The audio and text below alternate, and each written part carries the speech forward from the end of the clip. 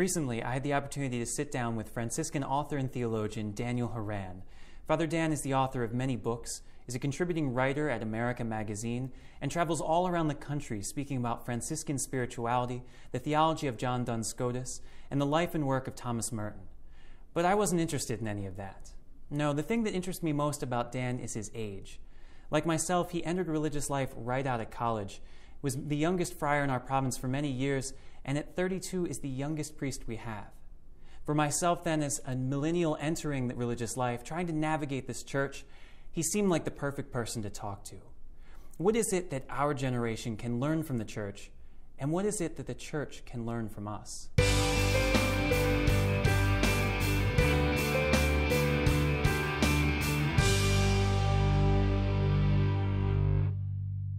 Yeah. So Dan, I've been hearing a lot in the media and in our church, this thing about the millennials, this generation. I've heard everything said about them.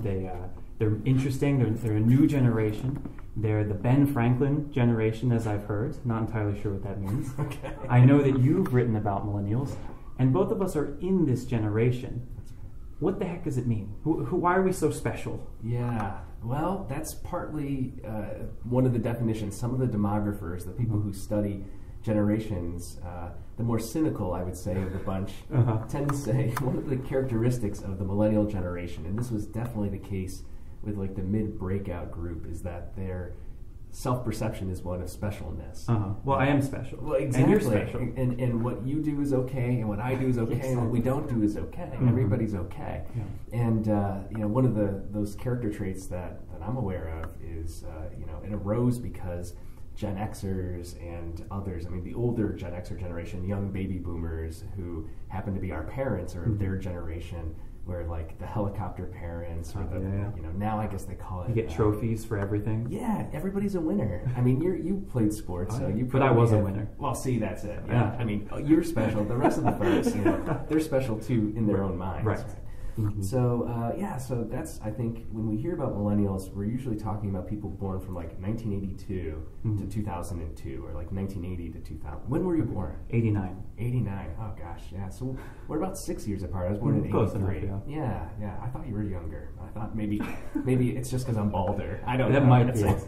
Well, according to everyone at the parish I was at this summer, I was a 12-year-old. I was the altar boy. Yeah. I know you've shared that you've had stories like that too, right? When you were ordained, I think you said you were the altar boy in disguise or something like that. Yeah, I was at LBI, and it was my first daily mass on the schedule, and in the back where the sacristy is, where people prepare the ministers talk, lectors talk, Eucharistic ministers, we're getting ready to come out, and I'm vested, and out comes the server, out comes the lector, and then I pop out, right? And we're getting ready to sing, and this little old lady in the back pew turns, and she looks, and she turns her head back, she shakes her head, and she goes, "Pfft. Since when did they start letting altar servers say mass?" So, yeah, I know it. I've always thought, honestly, I'm pretty bald. I thought that would make me look older. Yeah. Just makes me look like a big baby. That's the only thing. That's all I can say. That's what you got to deal with, I guess. It's Yeah. what God gave you. That's right. Well, and I have a theory about this. It's kind of interesting. Talking with people this summer, they all saw me as this little infant, and aren't you cute in the habits and all this. And I am young looking, but looking at my friends, I look like other 26-year-olds. And when I was in college, I'm much younger then, and I looked like I was in college. And my question is, are people just so far removed from a young person in the church? That's someone like us. It's been 20 years maybe since, and they're used to, gray-haired priests. Yeah. They see someone like us. Well, they've just never seen someone in their 20s or 30s. Yeah, that's a really good point. I think that makes a lot of sense to me. I also think that we get desensitized in some ways because we live in communities of men that are much older than we are. Right. And so we look around, and because we're not looking, well, I hope, maybe you do. I mean, you're the winner that, and you said everybody gets a trophy and that sort of thing. Maybe you walk around with a mirror or a selfie stick or something all the time, so you're like, oh yeah, I am young in comparison to this guy. But my experience is I forget that I'm not 75. I really do, because, and it's not an insult, it's not a bad thing, but I think we operate in a place where we're used to being around people that actually don't look very much our age. Even in a house of formation like here in Washington, there's a good mix of guys of all different ages. And so, yeah, it's easy to forget. And then, meanwhile, everybody else is looking at the same picture, except they see us in the same group. And so, yeah, I also think your point about young religious is a key thing. You don't see it very often. But I have a kind of a theory, a thesis about that. And it's not that there aren't a lot of young religious.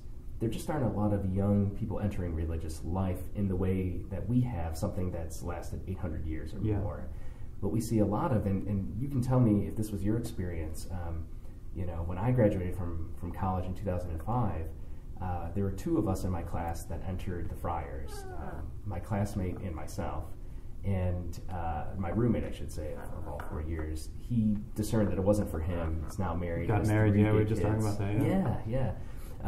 But in addition to the two of us, there were like a dozen people who are entering volunteer programs, Franciscan volunteers. Yeah, that is a good point. Jesuit volunteers. And I think that's something with our generation that has blossomed. Yeah. Is that there's a much more, a stronger focus on service. Yes. Giving of ourselves.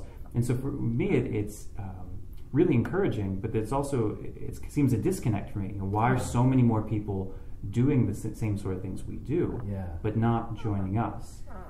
Yeah, I mean, do you have a thought about that? I mean, you sound disconcerted. I think, Well, I think it also needs a caveat in that we do get a lot more guys today than we did 10 years ago. There is kind of, a vocation boom might be a little bit of an overstatement, but we've had more vocations in the last 3 or 4 years than we did in the last decade. And so that's encouraging. But we're seeing a lot of people in the millennial generation coming to the church looking for stability, looking for things like liturgy, looking for things like rules. They want order, and they don't find order in the world. They don't find commitment. And so they're seeking it in the externals of our church. Do you see that as well? I've heard that proposed in the last several years as one of the theories for why there is, you hear it's mostly anecdotal. There isn't a whole lot of actual statistical evidence to support it, but we all hear these stories about so-called young clergy, young religious people our age, young priests, young nuns, who are, quote, more conservative or traditional. Right, they want to go back to the 1950s. You hear this kind of thing, And I've heard different theories in different people who might be identified as folks who are in that kind of crowd. Maybe they're more inclined to wear their religious habits, or maybe if they're a seminarian or a priest, they wear their Roman collar all the time, or they like to wear a beretta or something, which for those who are watching is used to be a traditional hat of Roman Catholic priests when they wore cassocks. It's super anachronistic today. You wouldn't, no one wears it except for maybe the young generation. In other words, if you're wearing it, you definitely intended to wear it for whatever reason. I don't know, but it was not an accident. And so I've heard some of them say, we're not interested in turning back the clock, and going back before Vatican II or something, but it has a different meaning for them or for other people. And so I think it's a complicated thing, but I have heard, as you're saying, not just in Roman Catholicism or Christianity, the mainline churches, but we see this in other forms. What is so attractive to a young adult, a British person or an American, somebody in Western Europe, for instance, that may travel to Syria to join ISIS? Like, how absurd is this, right? And one of the things I've heard is this hypothesis you're suggesting too, which is in a time where there is this instability in the career, in the world, and people's personal lives, looking for something where people claim to have the clear answers. Right. I don't know. I like to think that I've moved somewhat beyond that. I think when I was younger, in college, or maybe even younger than that, I definitely wanted to have the clear answers. I wanted to say, the Catholics are right no matter what.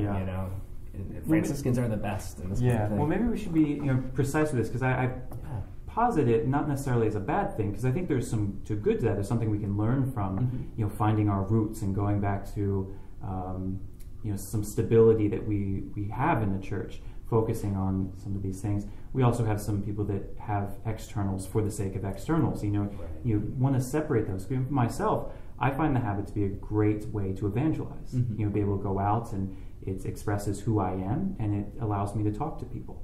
I've also met people that want the habit because it gives them a sense of empowerment. Look at how special I am. Right. Yeah. And they want a time in their minds that never actually existed. Yeah. And so, making those distinctions of, there is something to be heard about that, because we hear about liturgical abuses of the 60s and 70s, and pizza masses with soda. I don't know if those ever actually happened. Yeah, I hear these things, Oreos and stuff, and it's like, okay, well, when the evidence is produced. So, but those were the extreme cases. But there's lots of experimentation, and so some people say, okay, well, I'm beyond that now, and I like, let's go back to the patristic age, let's go to the medieval, and let's go our whole history of the church and say there's actually some really great ritual here, and there's nothing wrong with, for myself, being really interested in ritual, liturgy, externals, while at the same time social justice and the love of the church and being pastoral. Yeah. Is there a way that we can mesh those together? Absolutely. They're absolutely in no way antithetical. Like, they definitely come together. In fact, it's the ancient patristic saying, lex orandi, lex credendi, that what we believe is what we pray. How we pray informs our belief, our creed. And at the core of the doxology is an acclamation that God has entered this world, and what God as us in relationship to us in this world shows us is precisely what we call in a modern time social justice, caring for one another, caring for the poor and the marginalized. So they're not at all separate. The thing that I would say, though, is you know me, I'm a theologian, I'm a teacher, so for me it's about people need to have the background. So if somebody says to me, I think we need to go back to our resources, to the sources, to the earlier times, to the patristic tradition, to the medieval times. Medieval times are not to be confused with that chain restaurant, medieval times, where sometimes we may be mistaken for anachronistically. Yes. Yeah. I think if somebody says, like, I want to wear the habit because it's tied to, it brings me back to this time, right? I'd be like, yes, but you should be wearing jeans and a t-shirt then, because the habit wasn't distinctive in Francis's time. What it did was associate him with the working class. Exactly. Why do we wear rope and not a leather belt like the monks? Because it's poor. It's because it's, what the day laborers would have worn. We wear a tunic. Now, our it's a little different, it's obviously usually much more a sackcloth, maybe wool, something. It wouldn't have been. It would have been undyed. So it would have been like, it would have been pukey. It would have been like a variety, like various colors, different threads and stuff. But the whole idea is that it would have been what the people in the fields would have been wearing as they worked. What was charismatic and insightful about Francis of Assisi wasn't what he wore; it was who he was. It's not to. This is not in any way to poo-poo the habit. I wear it; it's part of our tradition, and so on. But I think being back here in Washington the last couple days, especially in Maryland, you see a lot of day laborers, many of whom are undocumented. Yeah. Those are the people Francis was with. What he was wearing is what they are wearing today for us.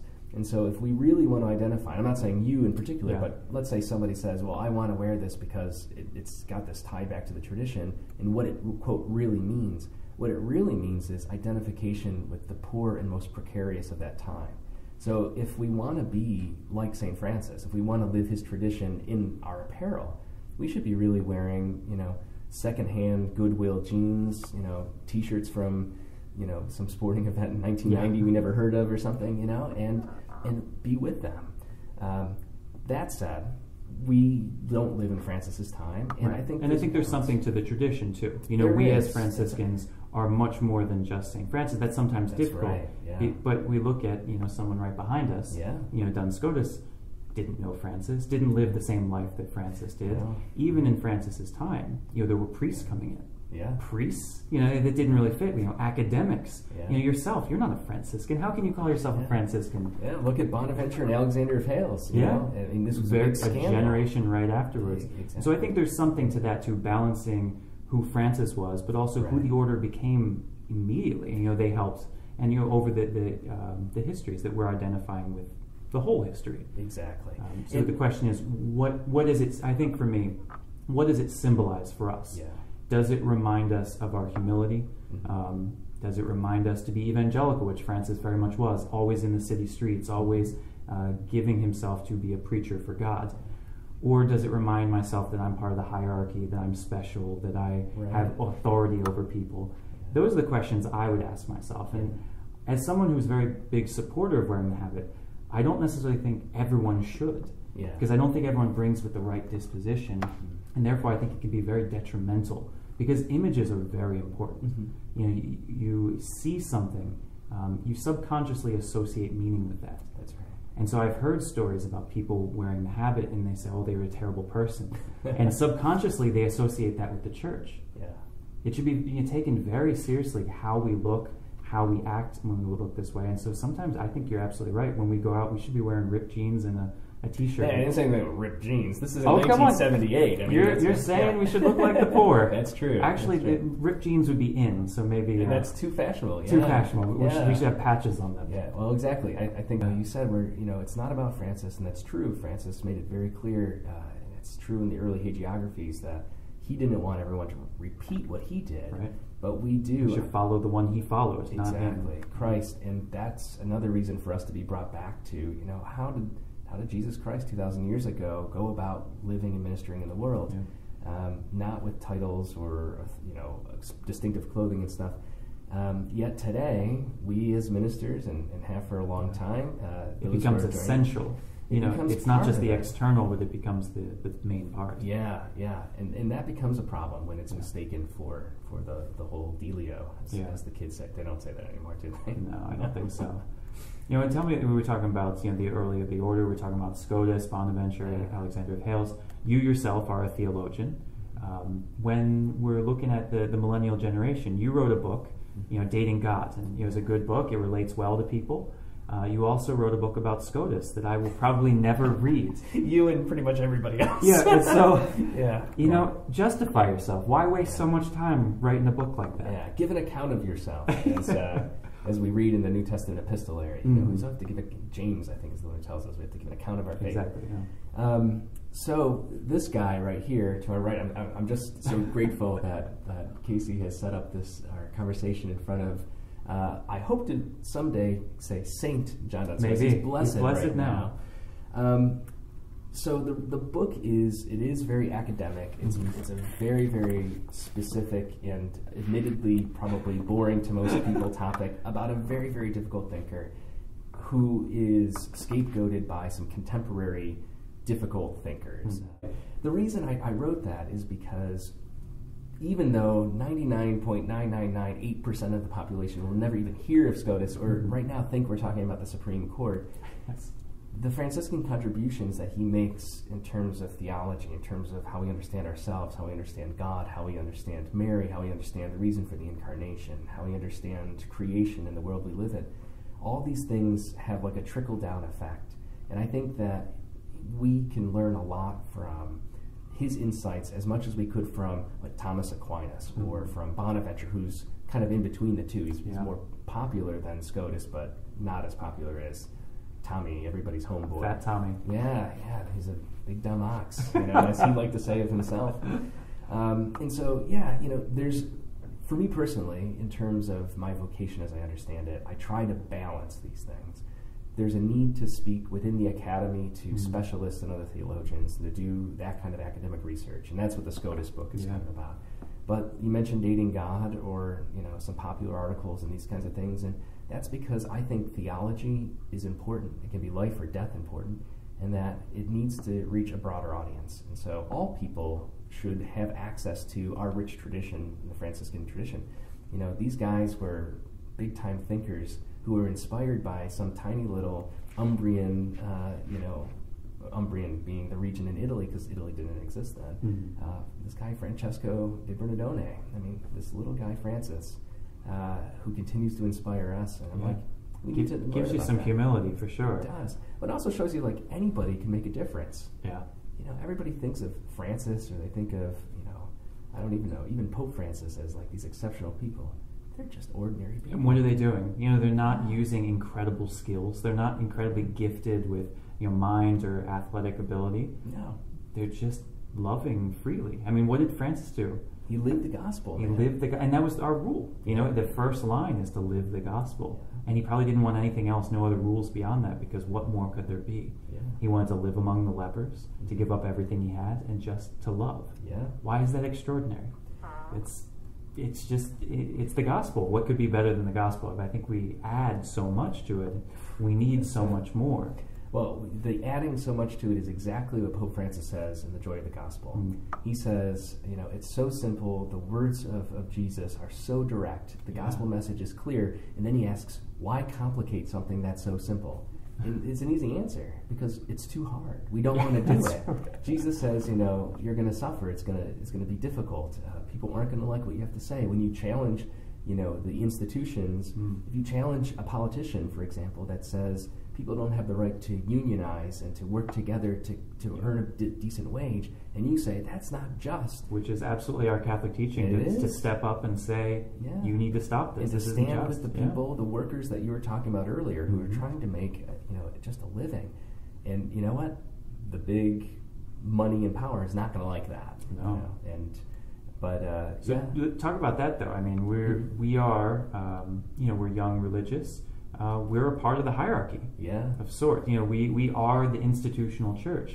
And so in some ways, we have the great tradition of the church to speak to truth to power, to the economy, to politics. But in some ways, we are the power. And so how do we handle that of, we want the church to hit standards as well, and sometimes we have some difficulties. I mean, do you agree with everything that's ever come out with the church? Do we have to? How do we handle that? So many questions. Yeah. No, and no. Yeah. We don't have to, not to scandalize everybody, but there is, in the social media age and 24 news network age, where things get communicated so quickly and so fast, there's this impression that everything is infallible. When the church actually has a rich, gradated tradition of what's called the hierarchy of truth.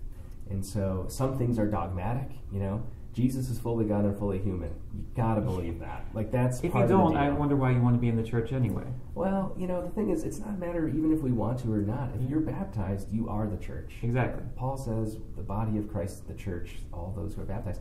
But yeah, you're right. It's like, well, what are we really doing here if that's not the case? There's got to be something to bind us together. Yeah, and there is a fellowship, a koinonia, a communion that's shared in a lot of different ways, one of which is what we profess to believe, for sure. Another thing is, the community itself, when we gather together. But, not everything that we teach as a community, as the body of Christ, which is the church, or is promulgated by our respective pastors, the bishops, needs to be assented to in the same way. What do you mean by that? Yeah, it's complicated without getting into like a moral theology class. So there are some things that are most closely proximate to Scripture as the foundation. So things like the incarnation, things like the Trinity. The resurrection. The resurrection, yeah. These sorts of things are what we might call in technical language dogmatic. But then there are doctrines that are expressed in varied ways. And then there are defined teaching. So encyclical letters, official teaching of popes in their ordinary magisterium, that is defined teaching that we have to assent to. Yeah, that was a big question this summer. Do I have to follow Laudato Si? Yes. Do I have to follow Humane Vitae?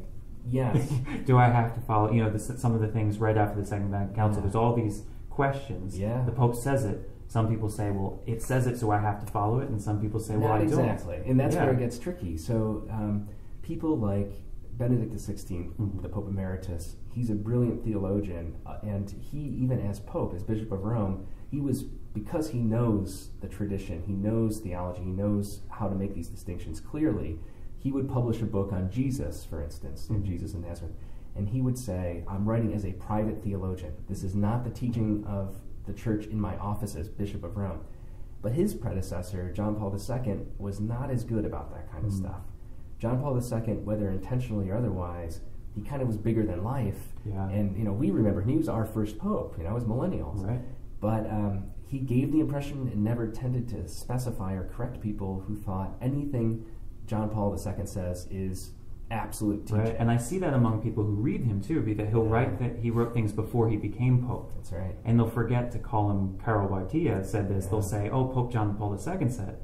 Well, technically, no, he didn't. Well, and even if he did say it, what Pope Francis says today in a homily, like he'll say in a couple hours in Roman time in his morning daily mass, is not of the same level as what he would say in an apostolic exhortation. Right. And that's not at the same level as an encyclical. Right, and there are many different levels. Exactly. So we have something in our hearts that we struggle with. I think both of us could say there are things in the church that fit well with us, and there are things that make us uncomfortable. Mm-hmm.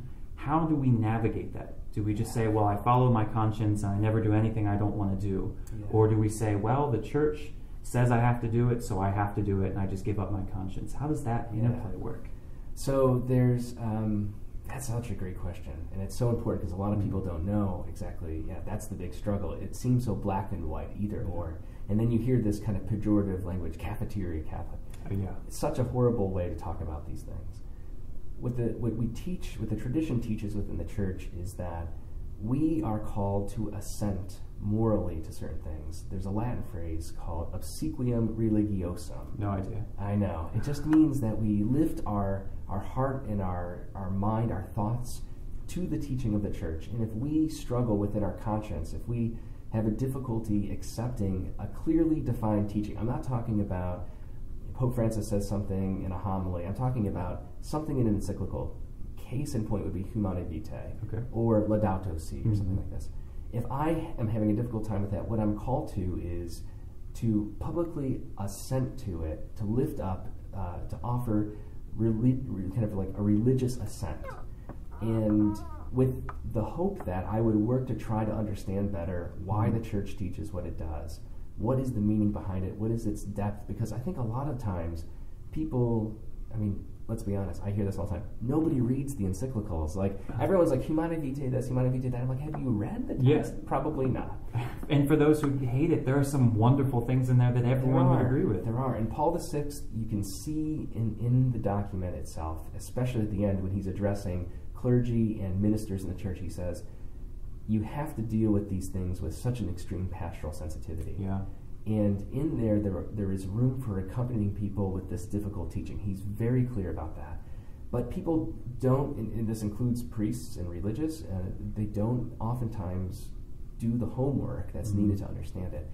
So what we're required to do is, if it's not something that we readily assent to right away, it's something that we commit ourselves to in a public way assenting to, but maybe need to seek out personal resources in terms of learning more about it, talking in spiritual direction, talking to our pastors, talking to a trusted member of our faith community, and to try to understand better, and that's what we commit ourselves to.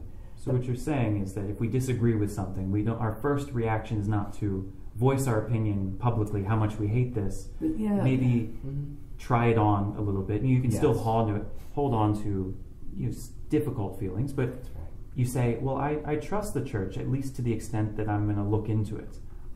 And I think I find a lot of this, maybe you do as well, in our life as friars with obedience. Obedience is also a misunderstood one. Does it mean that anything our guardian says we have to do? Well, in a sense, well, yes. If Joe's listening through the wall, then the answer is yes. Exactly. In a sense it is yes, but in a sense it is no. Yeah. We're not going to publicly disagree, or we're not going to publicly make them look terrible, or publicly, whatever it may be. If the guardian asks us of something, we're going to try to do it. And then maybe we talk to them afterwards and say, well, I'm really struggling with this. Maybe you can see it a different way.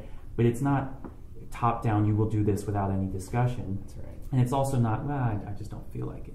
And there have been times in my life as a friar that being forced to do something that I didn't want to do actually opened my eyes to something that was actually wonderful that I'd never seen before. That's right. I think there's a great gift in letting go of our will and just kind of trusting someone else. And maybe we don't follow blindly. No. We obviously go, intellectually, we go critically into these things.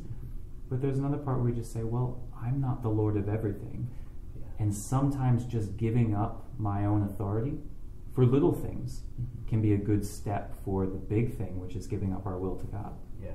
Yeah, I think that's a good way to describe it, and to take seriously what obedience literally means.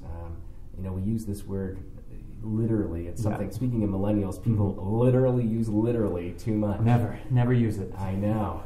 It's so misunderstood. But in the word's literal meaning and its origins, it's all about hearing. Obediare is to listen. And so when we profess a vow of obedience, it's a vow our willingness to listen to the will of the community, the common good. You're right. We're not in the military, and there are some religious orders that are more military-esque. Right. Not mentioning any names, but their name rhymes with the Shemaiah of Mises, and their leader was from Spain and was a soldier who recovered from a cannibal. Right. I have no idea who you're talking about. No. So some tend to have a sense of obedience in the way that we popularly think, like, you will obey me, like your parents might say. I've heard that if you're in that society, whichever one it would be, if the general were to come to you and tell you to take out your cell phone and throw it on the ground, that you would be bound to do that. Not anywhere close to ours. No, I think, I don't know about that, but I think I'd say, maybe this isn't right for me, But yeah, there's definitely a different spirit, a sense about it. And going back to the, can you assent, or do you have to agree to everything in kind of a direct, immediate way, and in a black or white way? Right. This is where, the Second Vatican Council is Gaudium et Spes, I believe, if not Lumen Gentium, that teaches, or it reiterates a long-standing teaching, 2,000 years old, that the primacy of the conscience comes first in moral decision-making. And so a well-formed conscience is what's supposed to guide us. And there are times when somebody's teaching something, or it's being expressed in a way that's not good, or it doesn't align with our personal experience. And that's where the Church does say, it's repeated in the Catechism, it's in the highest teaching of the Church in the conciliar document, that we are to reserve that right and listen to the voice of the Spirit echoed in our heart and our conscience. But the key is not to go around, like you were saying, with obedience to the guardian. You don't want to go around bad-mouthing people and being disrespectful. But it's challenging today. Yeah, I think there's a tension in me that, I think the church is living. It is moving. It's not despite what some people think that it's never changed. It changes a lot. Oh, yeah. Some of its core dogmatic things that we said probably don't change ever. But, a lot of our expressions change a lot. And so sometimes we need to be called, particularly as religious, but certainly the laity, to challenge the church, to get up with the signs of the times, as the Second Vatican Council said. The other part of me, the intention with, I'm a 26-year-old guy that knows nothing. Yeah, so learn something. Do I know what Augustine knows? Do I know what Aquinas knows? Bonaventure, and the people who run the church. There's a little trust there. So how do I balance trust with, you need to hear the new voice, and this is where the millennials are. That they are a new voice. We are a new voice that didn't go through the same experiences that Generation X and Y did, and so therefore may not have the same know-how, but certainly have a different perspective. And that perspective, I think, is worth hearing. I don't know if we necessarily hear it as much. I don't know about you. I think a big thing that we can do is empower people in the millennial generation to have this tension, not one or the other, but to learn from the church, but then also to not be afraid to step up and say, could we do it a different way? Yeah, I think that's right. We are called, again, Paul says in the New Testament time and again, when talking about the church, talking about the body of Christ, he uses the bodily images, right? He says, just because you're an ear doesn't make you better than a foot. Don't say that you are, and this kind of thing, that we're all part of the body of Christ working together. And how quickly we forget that. One of the things I find so refreshing about Pope Francis is that he understands what his responsibility is as Bishop of Rome, first and foremost. And that's he's a baptized member of the body of Christ, first and foremost, like the rest of us. Right. When he dies, people are shocked to hear me say this sometimes, when he dies, God isn't going to give a crap about the fact that he was Pope. That's not impressive. What's impressive is, and he's recognized as, who he was baptized as on that day. Little Jorge Bergoglio, right? Yeah. Little Casey Cole, little Dan Horan. That's how God knows who we are. And do we live up to what God has called us to be in our circumstances? Now, it's going to matter if he lives with fidelity, his call to be, a bishop, to be a priest, to be Bishop of Rome, and so on. It's not so clear cut at times, in that we all need to have a voice. The Spirit speaks through the church, and there's theological language, technical language for that. The sensus fidei or sensus fidelium. This is a question that I think we need to be open to considering. Does the experience of the faithful, which has theological value, is that actually being listened to in response to some of the decisions that are made by a few of our leaders that we do trust, and that are certainly inspired by the Holy Spirit? But I think that we need to hear from each other, from new generations, from older generations, whatever it may be. And I think there's an experience among a lot of people on all kind of ecclesiastical and political spectrums, all sides of the spectrum, that people are jaded, and they're like, it doesn't matter what my experience is, nobody cares, blah, blah, blah. And you see it on both ends. You see people who are like, they think the church is too liberal, or the people who think the church is too conservative, and everything in between. And I think what you said is exactly right. People, it's not a democracy. The church is our way of trying to form a community where we build each other up, as St. Paul says in Romans, and try to encourage one another to help announce and to help initiate the kingdom of God through our actions. A friar in our province, Jim Scullion, right? Of course, yeah. Yeah. He was one of my scripture professors 100 years ago. And one of the things I'll never forget is him talking about the Our Father, the prayer of the church, of the prayer. And he says, when we pray, thy kingdom come, the answer to what that kingdom looks like is in the next line. It's when thy will is done. And, I think that's what we should be focusing on. Are we living the reign of God as Jesus did? Going back to what you said so well earlier about Francis always pointing to Christ. We follow the one that he follows. But we don't act that way so often, man. Yes, so we're talking about this generation that has a lot to offer and also has a lot to learn. Mm-hmm. And we're in a really interesting, kind of a pivotal time of the church. Francis is bringing, kind of ushering in a new way of thinking. At least I've seen this among some of the bishops, that really taking hold of this mercy of God, mm-hmm. and this pastoral care, and still holding on to the teaching and the tradition of the church, and have that nice blend that we've talked about. Mm-hmm. How do we encourage millennials? How do we listen to millennials? Mm-hmm. I think there's a lot that they can offer. Yeah, so I think one of the things that comes to mind today is happens to be, as you know from evening prayer tonight, the anniversary of the death of a wisdom figure, a friar who used to live in this house, Brother Juniper.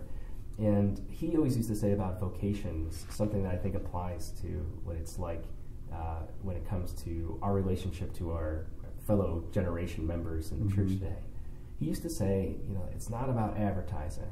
It's not about, marketing or recruiting or anything. It's like, if you are happy, if you're living the life and you're happy, people will know. Mm-hmm. And if that's something they want, they'll follow.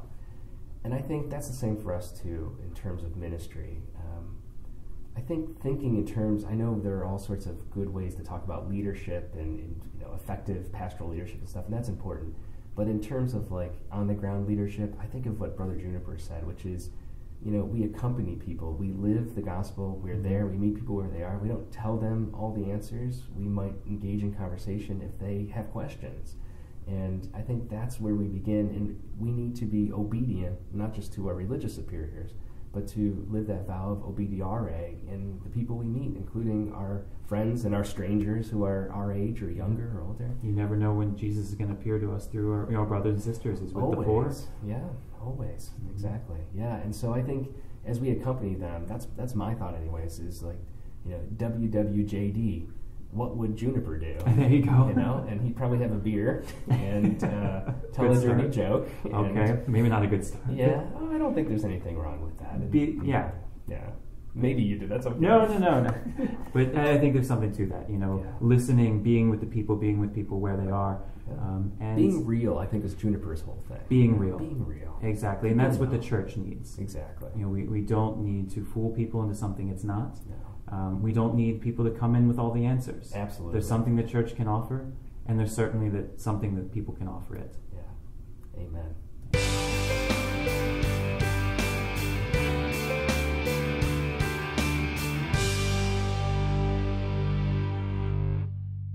For more interviews like this and the Ask Brother Casey segment, be sure to check out the rest of the page and click here to subscribe.